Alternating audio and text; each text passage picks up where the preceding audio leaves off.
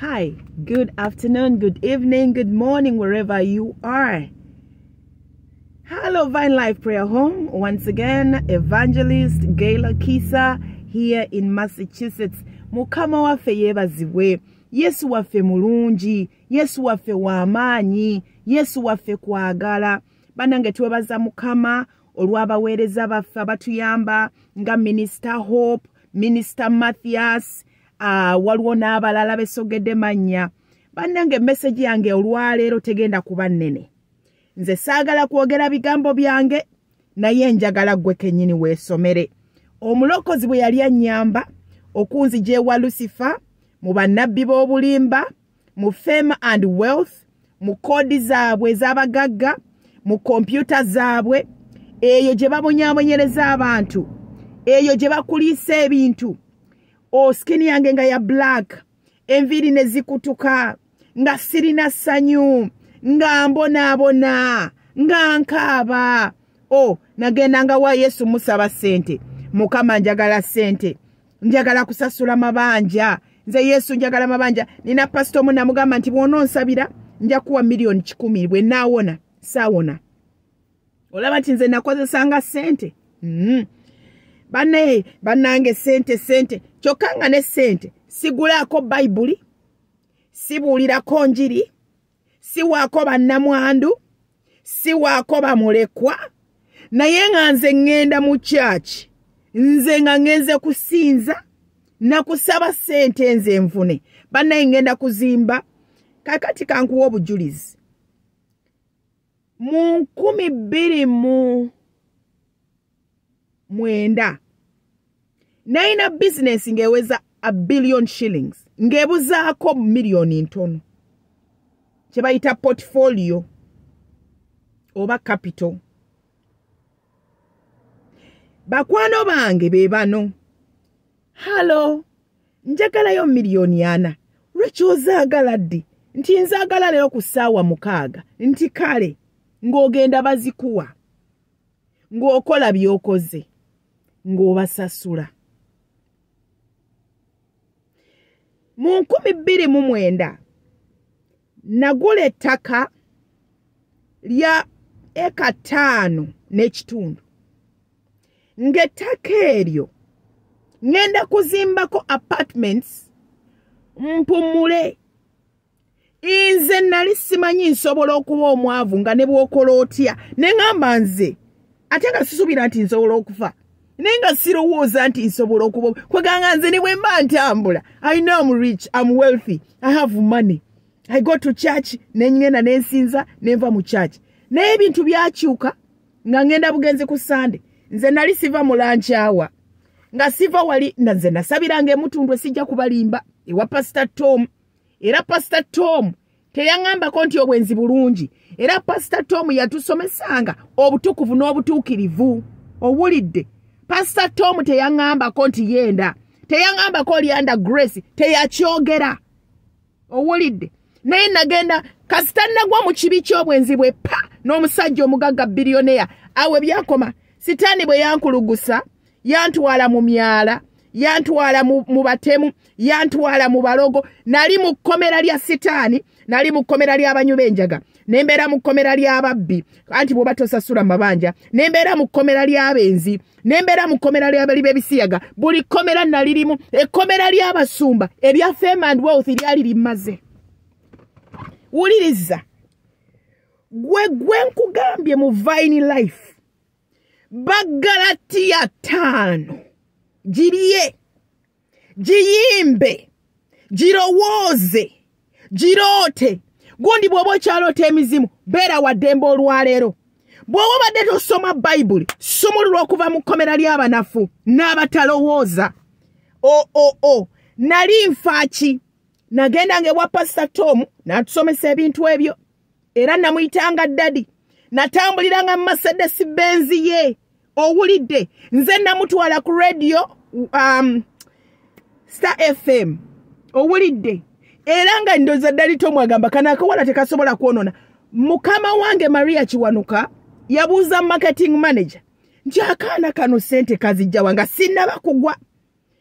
Namugamba nga Maria alowooza nti oyo omuwala Rachel alina abasajja abagagga bonna bafunanga naye nga mbaga nze ndi mulokola ate ndi mufumbo nina ne baby nga nze kimu kye ngamba abantu nti gwe lokoka naye wuliriza biliyoni tezikulokola abasajja abagagga tebakulokola nalinanga emikwano nalina abansitulira ku nsawo nga bampita madamu Rachel bwe nali mugeyena nga nvunda nga nvaamu ebiwuka tebaaliwo bwe nasulanga n'emirambo egiwunya tebaaliwo nalowooza kyekyali kinzita kibi tewali kibala kuyomba kuvuma kugeya kati nno nze saaswe yaringako oba sirina nnyo naye waliwo ebibi bye nabeeranga nga nze ntambula na kibi sitaani kibi ntambula n'ekibi obwenzi bubi ntambula n'obwenzi obulyazaanya bubi neweekaza mukama n'akuwa miliyoni 4 n'otasasula bbanja ebyo byonna nalinga mugeyeena n'emizimu n'abaafedda nga nze mba neebase mpulira mizimu namalira mu kifo bakiyita Hades gwampuliriza tebakulimba omusajja bw'aba takuwasizza teweebaka naye I have told you nkubuulidde nga Katonda ono ndaba eyandokola okunzija mu misota ewa Lucifer ne Jezebel kwata Revelation 2 gisome yagamba inti gwe okkiriza omukazi omwenzi Jezebel eyeeyita nabbi okusomesa abantu bange okwenda kakati nze nali muwala mulokole omusajja omugagga bwe yajja saamugendako lwa bugagga by the way nali nafumbirwa empeta naye nga n'okufumbirwa nze nasookayo mukama oyo omusajja omulezi gwe nali nafuna n'empasa nze namusookayo nasooka kwegatta naye nenga nti ndi mu kibi kangende nnongoose that is wrong bw'oba omwana w'obwakabaka nokkiriza Kristo sigala ng'otaddeko zipu ng'otaddeko kufulu sinza mukama ne bw'oba mu sapatu kabirira Katonda mu bwakabaka bwe ajja kuwa omwami anaakwagala akuwa ekitiibwa nafuna omulenzi nga mulungi nnyo alinga mulangira ewaabwe bagagga nnyo ffe waffe tuli baavu nnyo the marriage was miserable gayi yankubanga emigo ku mutwe gayi yandrepinganga bwe nali ng'olubuto nga nsamba nga tumuyita nayo kozuna omulenzi yambonyabonya nga bwensiba emigugu ate nga bwenkomawo bwensiba emigugu ate nga bwenkomawo kubanga nze nali manyi kati namuwasa naye namujja mu makubo makya nagenda okumaliza ng'omulenzi ewaabwe balinamu obusezi owulira ndi mwana wani wa Jesus bw'oba omwana wa Jesus oba mwana wa Jesus okujjako kati ng'omusajja omulina ne bw'oba omulina kati kwata byange don't have sex with him no separate mugambe nze I am now in Christ gwe tomugamba nti bona ageni babamanyira babona ageni fefe tusinga okubba olaba omuwala asinza avuma awemula ayomba talina mpisa bona ageni balina bataliyoni y'emizimu gwe gamba nze omutima gwange n'emmeme yange in Christ nayingira munda sirina kye neegomba ku basajja ab'ensi bwemba mulina kati ne bwemba mulinamu abaana bana is that man mine until that man is saved from hell and comes to Christ naddamu n'akola endagaano ne Kristo bw'akola endagaano ne Kristo n'akola endagaano nange naye tosobola kusigala na musajja wa sitaani noga nti ate nze nafumbirwa nedda gwe ne Jezebero muba wamu era muba mujja kuzaala abaana kyova olaba nti ffe baatuzaala nga tuli misege ne batuzaala tutoloka mu club ng'olwanagana n'oguntu nga Lucifer agamba nedda ono wange baamumpa kubanga taatawo ne maamawo beegatta ne babazaala nga muli mu kibi nga bali mu kibi kibi lwaki abantu bonna mu nsi balina ebisiraani kukkiriza nsi kukuwagira bwenzi kwebuzaabuza kulimba mazima Exodus 20 egamba nti tosinzanga bakatonda baabwe omuntu agamba nti ono ye Yesu naye sigala mu kibi is a lie. Oyo sala ogwo musota sala oyo Lucifer sala. Ekirala gwe bwoba ng'oli mu Kristo saba essaala eno gamba Mukama Jesus nzijuza omwoyo w'amazima kubanga abantu bagamba omwoyo mutukuvu ne boogera ennimi ne bagwa ebigwo naye nga bawagira ebisiyaga. Omwana wali nagenda okuweereza Rhode Island nalina musanga ng'alina bwafaanana ne nkola conference ne mutwaleyo mu bagagga ne bampa ekituuti nange ne muwa ekituuti. Mukama nsonyiwe nange leero mbyogedde ng'omwana talina kibala yadde naaka nga temuli naye ng'ono pasita owa feemu ayagala bali abatalina kibala nakirabyeko. Nina n'omulala nga yenna ayambadde atukula talina kibala naye akuta omuzindala asinza okubanga ogamba nti nagamba we are going to have fun with the Holy Ghost. You're going to have fun with the Holy Ghost. Nti ye Holy Ghost kyono mwegendereze ba Holy Ghost.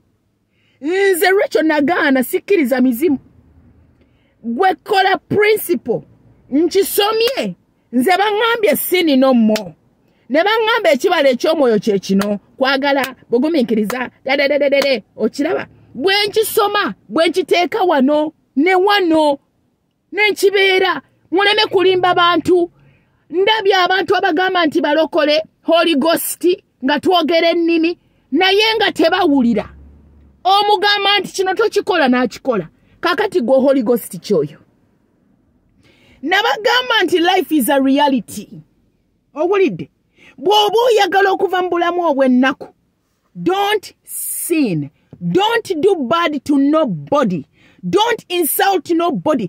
Gwe tokola muntu bubi nawe teweekola bubi. It is that simple. Naye gwe bw'onoolowooza nze nja kusigala weepatika ku musajja ndaba abantu neyeepakiteka ku musajja ataliwe neyeepatika si wuwo. Era osigala oli ani? Jezebel. Bwe tuba twagala okulokola Uganda today ffe wano ku Vinelife prayer home tugenda kwata principle. We do good, we behave well, we shall be disciplined and obedient. Tetugenda kuwaayiriza oba kusalako bantu bigambo. Tetugenda kutuula mu ŋŋambo. Obulamu bwa wansi bw'abo abali wansi, obulamu bwa waggulu bw'abo abali waggulu. Nabagamba namirembe singa Mukama atuyamba enjiri ngene yange negenda mu namirembe Katonda ajja kunsaasira negenda mu kanisa zonna wano kati ngenda tandika ogenda mu bakatuliki mu baki mu baadiventi. Nze nkugambe amazima abantu bagamba Holy Ghost. I'm speaking rabashika rabasa. Naveri navuma munne nagaya munne nalinyirira banne. That is a lying spirit. Bamuyita spirit of truth according to Jesus John 14. Yagamba nti ajja tuwa spirit of truth. Kubanga amanyi Matayo 7 bagenda kujja bakole ebyamagero balimbe n'abo second Peter abasomye. Gwe ky'olina okumanya oli mwana wa Jesus. Toyagala nsi buno obuzannyo obulimu okuwemula tolaba. Obulimu obwe gwe kwata laba ebya gospel. Wuliriza ennyimba za gospel eza worship oteekeko movie za Jesus eza gospel. Bw'oba tolina TV bw'onooyingira mu Bwakabaka TV ejja kusangaawo ng'eriko wifi ng'olaba ky'oyagala. Bw'onooyingira mu Christ munda ng'omusajja oli wamuleka ate akubonyaabonya ne ssente olusi talina. Kati nze naleka wa babiliyoneya nalabako omwami gwe nayina yasayininga nga $1,000,000 ate yali mulungi ate yasoma nga nayina n'amayumba mu Amerika. Kakati nze bwe nkugamba gwe ne nkugamba nti gwe lwaki okyasabiriza waliwo ekikyamu kyokola. Kati nze neetereza Mukama bwe yandokola ne mugamba Yesu nkuweereza nyamba banna Uganda naye ngenda kusasula amabanja era abamanja nabagamba nti nja kubasasula ne bwe buli ddi yenga Yesu akimanyi nti Rachel musasuzi n'akimanyi Rachel teyadduka mu Uganda nti adduka mabanja najja wano kumalawo myezi egi nfune milioni 10 mwaga nganguze ettaka liri ku Entebbe Road ngende ntereze business zange emmotoka bagitwala ne bangoba mu nyumba yange passport ne bagibba naye amazima gano ogalaba kye gagenda okukola tewali Mukama bwe yansasira n'enkola gino emirimu gya wansi owulidde nengenda nenjikola sente nenfuna nentandika okusasula amabanja era mu ggulu bakiwandiika banenge Rachel yasasula no ne kati azzeemu osasula naye nga bw'alwanirira abantu abafa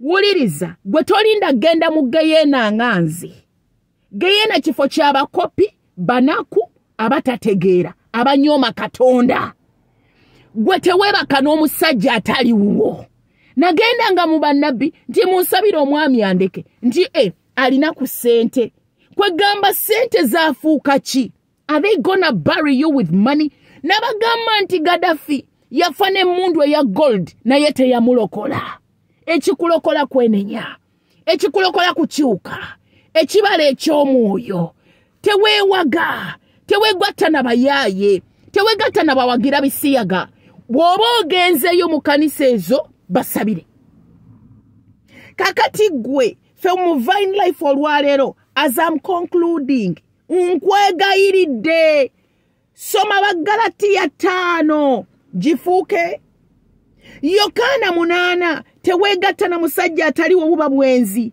Revelation 2 mugiyimbe bw'oba oyagala eddembe amagezi emikisa essanyu okwagalibwa taata w'ow'omu ggulu mukwano gwange weeyawule ku Lusifa weeyawule ku kibi obuzannyo bwe ennyimba ze va mu ŋŋambo sabira abantu sabira eggwanga sabira abavubuka Mukama ffe wano ku Vine tujja ne tusabira abavubuka Mukama balokole bajje mu Gayena bajje mu mizimu Lusifa tabuloba Lusifa tabusega Lusifa tanatete Lusifa takibuye Lusifa ta Kampala Lusifa ta Boston va mu makanisa gaffe va ku nguudo zaffe mu masomero tukugoba Lusifa Jezebero genda tukugobye toyina buyinza nga tuyita Katonda ow'amaanyi ow'amazima Christ the King the one who died for the world to come and save the world tuyina ministry y'abavubuka eri buloba ne bamaama batuyita Savior's Love okwagala kw'omulokozi akugamba nti wano waliwo ekinyogwa mu kinyavaayo nkugambye gwe tokkirizibwa kwebaka na musajja ataliwo take it from me today tebakulimbanga if you are in sin you are of the devil. If you are out of sin, you are in Christ. Bw'oba ovudde mu kibi, toba wa Sitaani. Bw'oba ovudde mu kibi, oli mwana wa Kristo. Kiki ky'oyagala? Oyagala Kristo omulokozi, oba oyagala Sitaani? Oyagala bulamu, oba oyagala kufa? Oyagala kizikiza, oba oyagala kitangaala? Ekirala, ekibala eky'omwoyo.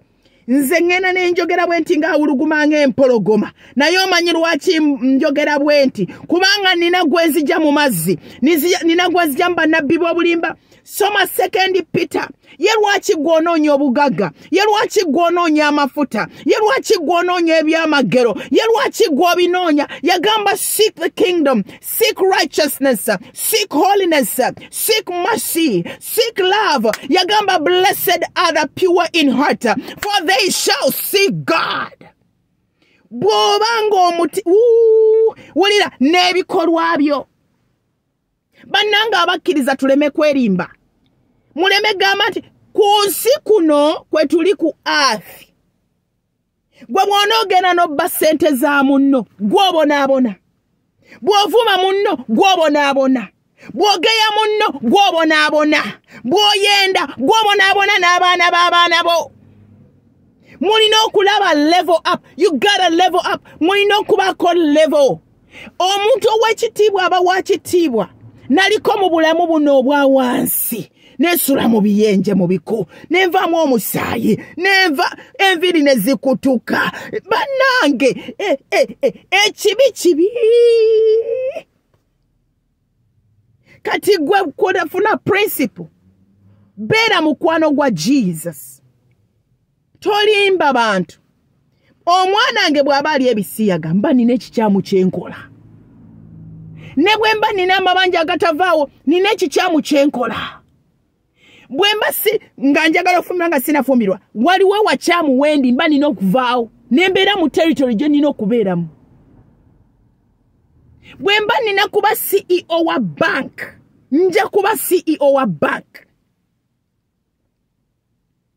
sijja kukola bye sitalina kukola kubanga eri mu ggulu bagamba oyo CEO wa DAF Financial Services bakuteekamu mu kompyuta y'eggulu tadadadada ono managing director wa lecture projects naye nga tumulaba tetumulaba nina okulwana n'embeera kino ate embeera kino nga nyingide kingdom mbeera kino nga ndese ensi mbeera kino nga ndese you gotta let go of the past you gotta let go of the world you gotta let go of ignorance ebyokwemola byavaawo dda gwe bw'oba oyagala okubeera ekyayagala okubeera you gotta enter the kingdom of God you gotta be Christ-like blessings are in Christ emikisa giri mu kingdom of God ministry yaffe busega batuyita kingdom inheritors bano bonna bawulira bano ba baby Vinelife oyo mu baby waffe Savior's Love baby waffe Seeds of Light baby waffe naye nga ffe batuyita kingdom inheritors Galatians chapter 5 aba abali ewa Christ the King ulira his Christ yo nze nakulira wa stan ochegera ewa stan mwambala bulungi mwogera you know with music wa Beyonce Sisi Celine Dion bampitanga Kim Kardashian kubanga nayambalanga nyengo eza Kim Kardashian banange Kim Kardashian banange Rachel Kim Kardashian ochegera naye ebyo byonna bakita showbiz Christ the King is of value. Kim Kardashian when nabangenze Hollywood, why not? Muleta mbwakabaka abo Yesu bayagala. Uwulide nze nsinjiddukamu na magezi nziruka bwe nzijayo bannange. Mbaleta ndeta bebekulu wuyo tadadadada ndeta Kim Kardashian leta 50 cent ngoleta Ramashika Rabasakata. Nze sigama nti abo bana ba misota nedda. Those are seeds of light. They are deceived and they are in ignorance. The more I speak the word of God on Instagram, on YouTube, the more Jesus serves them. My voice is heard in Hollywood. My voice is heard in Europe. My voice is heard in India. My voice is heard in Uganda, in Kenya, Tanzania, Ghana, Rwanda. Wait a minute. What is our mission today? Gwe omwana wa Jesus, sin no more, serve the world. How? Pray, intercede, serve them, bring them to the Redeemer, bring them to Christ according to Jude. How are you gonna do it? Spend time with Christ Jesus. Tewerimba, woba tosoma Bible, gwoba weta. Wote soma njiri weta weka. Buli muntu kati guno omulembe atasomya Jesus, you're killing yourself. Gwe kenyini oba wetaddeko ekisonga weesala. Era omaliriza osabiriza, omaliriza toyina fiizi z'abaana, omaliriza toyina osula. Natandika okuwandika akatabo bakayita Out Poverty Kills. Nga sitaani anumbye bubi nnyo, nina gyendi, nina level kwendi, sitaani agala kunteeka wansi ngamba Lord, I said I don't go down. Out poverty, it kills. What destroyed my auntie Tebi Nkwateko? I'm in Christ today. And I'm telling you, Nengama Jesus, what you don't want me to do, stop it. And what I don't want to do, I will stop it. You understand? CEO DAF Financial Services, Managing Director Lecture Projects, Head Minister, Kingdom Inheritors, Vinelife, Savior's Love, Seeds of Light. That is my assignment. I know it and it's going to happen. It's happening now. I have seen blessings from the time I came to Christ. I have seen blessings from the day grace came to me. Omusayi gwange bagutwala wa Lucifer. Omutwe gwayononeka, omubiri ne gwononeka, nga bagala negana Yesu. Naye teyaŋŋanya kumwegaana. Teyaŋŋanya kufiira ku kkubo. Yandokola naawe olokolebwe. ennyimba ze nnyimbye zonna nzitegeeza. Njagala tuwe Mukama Yesu ekitiibwa. Tandika okuswalira ekibi. Tandika okwenenya ku kituuti. Tandika okukoowola abaana ba Katonda. Baveeyo mu geyeena. Va mu ssente. Va mu Range Rover. Va mu kwepanka. Va mu kwewaga. Laba abaana abafa ewa Lucifer. Bera wa kisa obajeyo olwalero. Vinelife tetujja kunoonya byamagero. Kuba already mu Kristo tulina ebyamagero. Mbagala nnyo Mukama bawe omukisa.